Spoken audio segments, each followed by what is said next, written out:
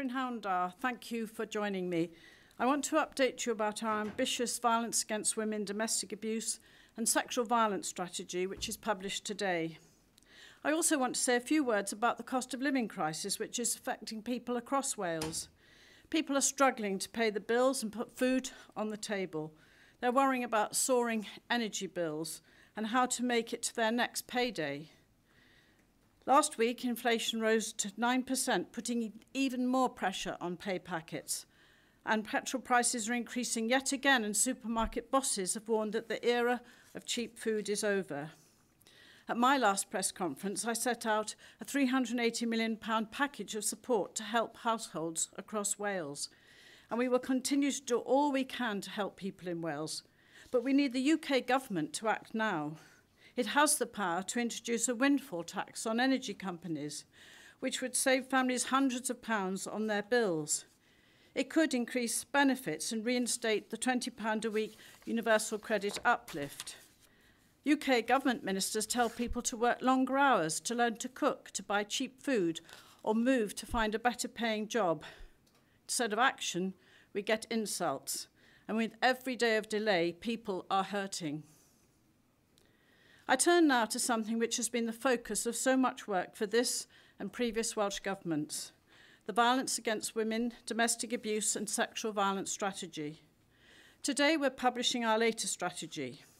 We need to have an open and honest discussion about violence against women and what each and every one of us can do to help end it, to ensure women can live fear-free. And we're publishing this latest strategy after sadly witnessing more tragic and horrific murders of women. The murders of Seba Errad and Sabina Nessa at the hands of strangers sent shockwaves through the UK and galvanised a collective effort for us all to face the problem of male violence against women. But these are not isolated incidents. They are at the extreme end of a pattern of behaviour that has conditioned women's lives for far too long. That's why we've committed to making Wales the safest place for women to live fear-free. We want to end violence against women and girls, domestic abuse and sexual violence in Wales. And tackling male violence, the misogyny and gender inequality that lie behind it are how we will break the cycle and address the root causes of violence against women, domestic abuse and sexual violence. We must challenge attitudes and change behaviours of those who behave abusively. It's not for women to modify their behaviour, it's for abusers to change theirs. Some may say this ambition cannot be realised, but we must be ambitious. Violence against women is not inevitable. The attitudes and beliefs, the offensive jokey comments, the uncomfortable situations women all too often have to put up with, all this must be challenged, as these are what perpetuate, excuse and legitimise abuse and violence against women and girls. The femicide census shows that 110 women were killed by men in 2020, 52% of whom were killed by current or former partners. 70% took place in the home. For some people, this will be uncomfortable because it challenges what has been seen as normal for too long. And our plan brings together all parts of Welsh society, working together to challenge and change the norms, behaviours and cultures which affect men as well as women. And this is what lies at the root of achieving our ambitions. Today, I'm setting out 6 aims for us all. Firstly, to challenge attitudes to violence against women, domestic abuse and sexual violence by raising awareness of its impact and consequences. To increase awareness of the importance of safe, equal and healthy relationships. To hold those who commit abuse to account and help people who carry out abusive or violent behaviour to change. Prioritise early intervention and prevention. Provide training to professionals so they're equipped to give effective, timely and appropriate support to victims and survivors. Provide all victims with equal access to properly resourced, high-quality support services wherever they live in Wales. And to achieve this, we've created a new ministerially-led National Partnership Board, co-chaired by myself and the lead Police and Crime Commissioner, David Llewellyn, and it met for the first time yesterday.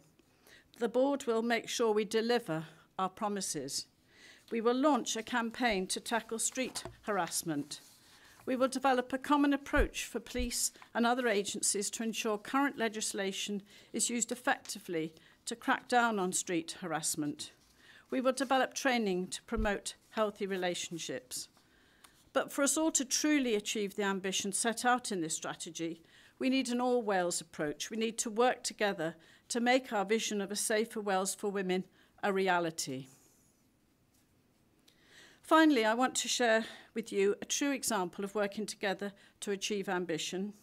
This morning, the Council General and I set out our views on the potential core components of a devolved justice system. Our Delivering Justice for Wales report highlights the increasing development of a distinct Welsh justice policy based on prevention through tackling social challenges and rehabilitation instead of a more punitive approach. And this complements the existing work we're doing with partners under the current system, including the Women's Justice Blueprint and Youth Justice Blueprint. And these will summarise the exciting and transformative work we're delivering with our partners to create a fairer and more rehabilitative justice system for women, children and young people in Wales. On Friday last week, together with the UK Government, we announced the purchase of the site of the first residential women's centre in Wales. And this is an example of cooperative and joint working to deliver vitally important services for women, which will improve the lives of women in Wales. It will provide women involved with the criminal justice system with the support and services they need to live healthier, crime-free lives, while keeping them closer to their own communities, allowing them to maintain crucial family ties, especially with their children. And the Residential Women's Centre will help tackle the causes of low-level offending behaviour, reduce re-offending, and ultimately help keep the public safe. So we can be proud of this collaborative approach. It shows what we can achieve when we work together to provide the services people need to change their futures. Ending violence against women will not be easy, but if we take a Team Wales approach, we can and will succeed. Diolch yn fawr. Thank you very much. Now, I'll now turn to Ruth Masalski, Wales Online. Ruth. Good afternoon, Minister. Can you give us an update, please, on Ukrainian refugees and how many have now arrived in Wales through the super sponsor scheme that the Welsh Government has been promoting? Well, we have a super sponsor scheme as part of the Homes for Ukraine. It's the UK Government scheme. We have many more applications than we have actual arrivals. We have actually many who have now been awarded their visas but are waiting to arrive in Wales. I will say that we've got our 5 welcome centres that are now fully operational. And of course, what our super sponsor scheme gives them a route, our Ukrainian refugees, into our welcome centres. It means that they have got all of the welcome that will come that is already being provided to our welcome centres. And we continue to encourage people to look at the super sponsor route as a way of ensuring that they're safeguarded, they're supported, and then once, of course, they come to Wales, nation of sanctuary, then we can help them move and integrate and settle and take their place, as they will do, in contributing in Wales and in our society. And, of course, children going to school and support for English language classes, but so many who are coming are actually also, really skilled and ready to work, support their families and play a part in the community. If I can push on, have we got any exact numbers on that, or if we can get them afterwards if they're not available? And then my second question is about, under the previous scheme for Afghani refugees, can you tell us how many of those are still waiting for permanent homes? People who came to hotels and welcome centres and such things? Well, we certainly know that we had 700 Afghan refugees coming in the evacuation from last August. But very much the same sort of approach. We had our welcome centres, as you know, and many of them now have moved to all parts of Wales. There are still some who are waiting in the short stay before accommodation before they move on. Of course, this is something which, like what we're doing with the Homes for Ukraine, our super sponsor scheme, ultimately all local authorities in Wales are playing their part. It's not just the dispersal areas that in the South Wales and North Wales. It's all local authorities playing their part, not just as they did with the Syrian refugee displacement scheme, but also with the Afghan refugees as well. So this is our responsibility as a nation of sanctuary, and all local authorities playing their part, again, back to Team Wales. And we will share, of course, the very latest statistics in terms of those arriving through Super Sponsor and Homes for Ukraine are publicly available on our website. And of course, we get that update now from the UK government on a local authority by local authority basis, and they're updated every Thursday. Thank you very much, Ruth. Can I go to Felicity Evans, BBC Wales? Hello, Minister, thank you. We've seen successive strategies from various Welsh Labour governments over the course of devolution to try to tackle the problem of violence against women, many of them using very similar language to the language you've just been using about this new strategy. What is it about this one that'll make the difference that others haven't? Well, thank you very much. It's a really important question, Felicity, because we're absolutely determined that this next phase, I mean, it's 5 years on from our pioneering, groundbreaking legislation, the Violence Against Women, Domestic Abuse and Sexual Violence Act. We had a duty then to produce a national strategy. 5 years on, this is our refreshed and extended strategy. We've called it a blueprint strategy. This actually means that we're doing things differently to hold everyone to account who's got responsibility. And crucially for that, that involves policing. So that's why we're bringing together in an implementation board both the policing in Wales and also obviously Welsh Government and all our partners who played their part to deliver. So it's a blueprint strategy to hold everyone to account to deliver change. But of course, there's been much good work already been done. The money, the support we give to our specialist services, our women's aid groups, BAWZO, all of them, again, 8 million actually in the budget for next year. Those specialist services, our national advisors, our 24/7 Live Fear Free helpline, and crucially, the training that we do in terms of don't be a bystander and ask and act, reaching out to 245,000 people. Some of it is ongoing, but it is so embedded. And one of the key things, I think, Felicity, is that we're looking at, those issues that we need to address, such as education and awareness. And that's going to come through our new curriculum, particularly with the new strand on healthy relationships, which I think will be crucial. It's got to be early intervention, a public health approach as well. But I think we've been quite tough in this statement today.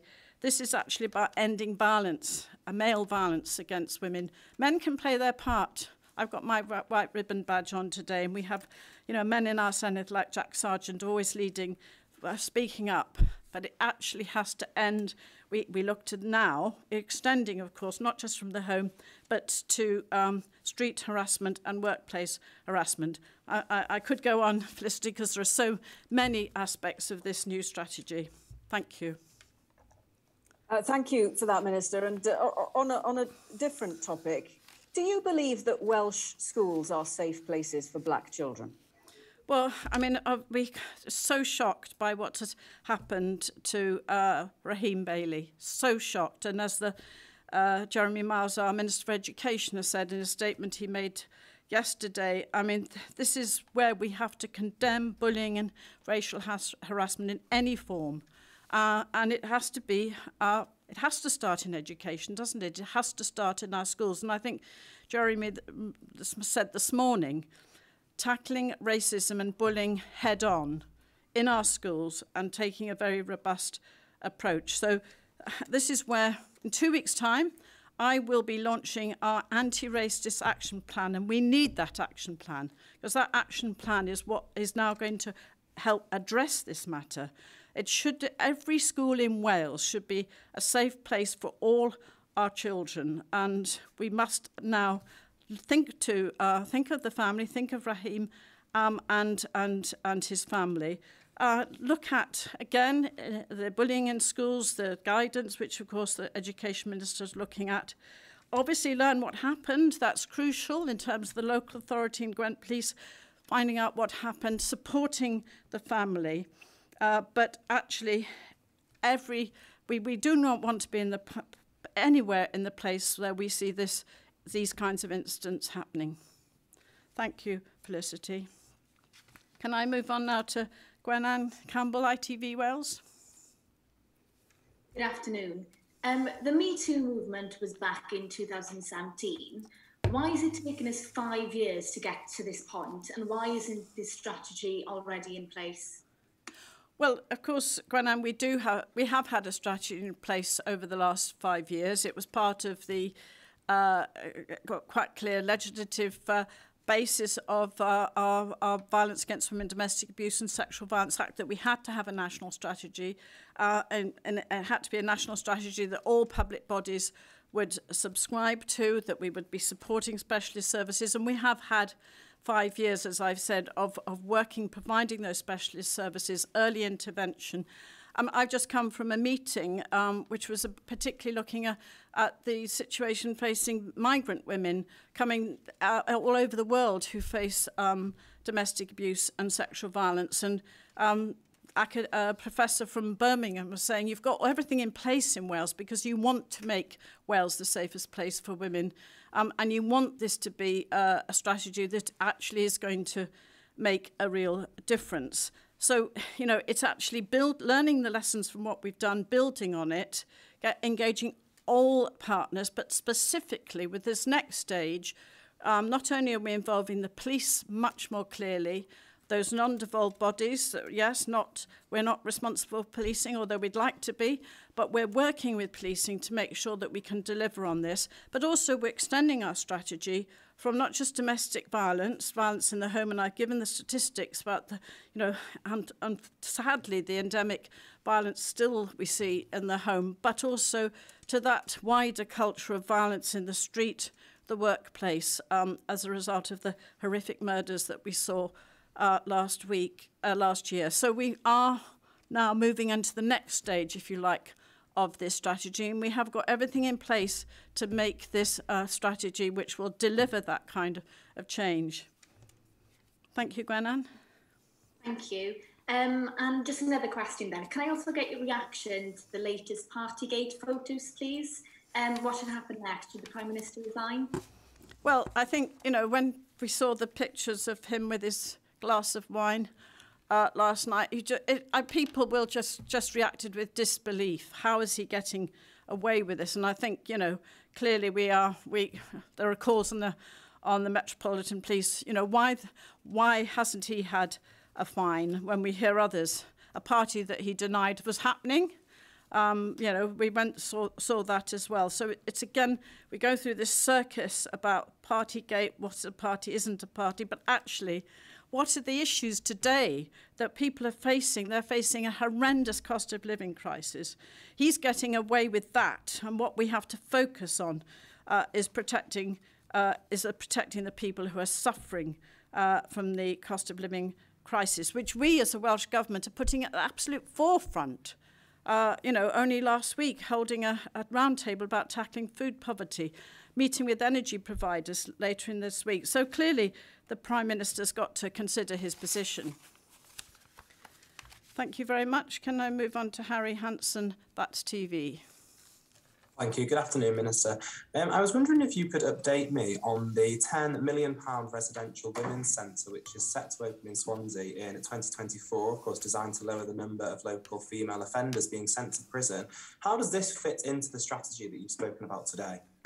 Well, it's very key to the strategy. I think this just shows how we need to work to tackle violence against women and domestic abuse by looking at all of the partners, and that's the Ministry of Justice we've been working with in terms of the UK government and this new residential women's centre, looking at the role of the police, but this is particularly looking to support women who find themselves caught up in the women's in criminal justice. So we have a female offending blueprint, which is about how we can help women in terms of supporting them so that they can live healthier, crime-free lives and not have to go to prison. I mean, I've been horrified when I've visited women in prison outside of Wales, and we don't want a women's prison in Wales ever. We want this kind of women's residential centre, which is actually a pilot as an alternative to prison, and it's going to help tackle the causes of low-level offending that women may be caught up with. But can I just make the point about connecting it with the situation that you raise, is that a large percentage of the women who end up in the criminal justice system, I think, actually have experienced domestic violence, over 50%. And also many women have also experienced sexual harassment. So those factors are crucial, and they make the connection with our new strategy. But also I'm delighted that we are piloting this in Wales. And this is a real breakthrough, and it can really show how we can support women who get caught up in the criminal justice system in this way. Thank you, Minister. And, you know, you mentioned that ending violence against women and girls rests with all sectors of society. So I wanted to ask you about schools. Do you think that a big part of, you know, ending this does lie with schools? And would the government be willing to offer more support to schools to kind of up the education on violence against women and girls? Well, that's a really helpful question, because that's a key part of our new strategy. It's about actually educating everyone. It's not just children. It's educating the whole of society. We need cultural change. This is about society, acknowledging, you know, what is a civilized society? It's not one where women have to, you know, face fear, either home, in the street, or the workplace. So, but schools are crucial, and I do believe, you know, in terms of our new curriculum and the ways in which you can intervene early into children's lives and families' life, we can help address this. There's a strand of the curriculum which is about healthy relationships. Now, you know, that's what we need to imbue into our children. That concept, that understanding of what healthy and fair and equal relationships mean. Thank you very much. Thank you.